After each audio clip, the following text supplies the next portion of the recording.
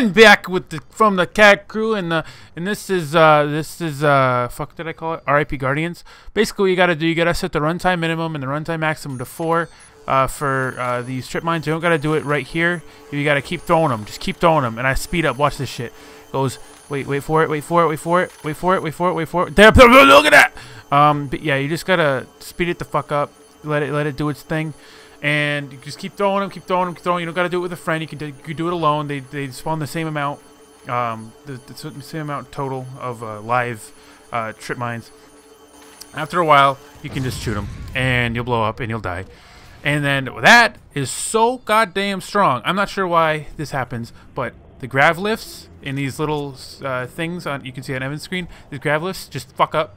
And then I come over to the Guardians out here. None of the bombs come up. Normally in Sandtrap, the bombs will fly up and hit you.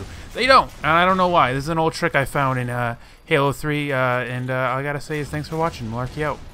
Deuces. What is it for? Oh, is it Halo? So it's just L to throw a grenade like you do.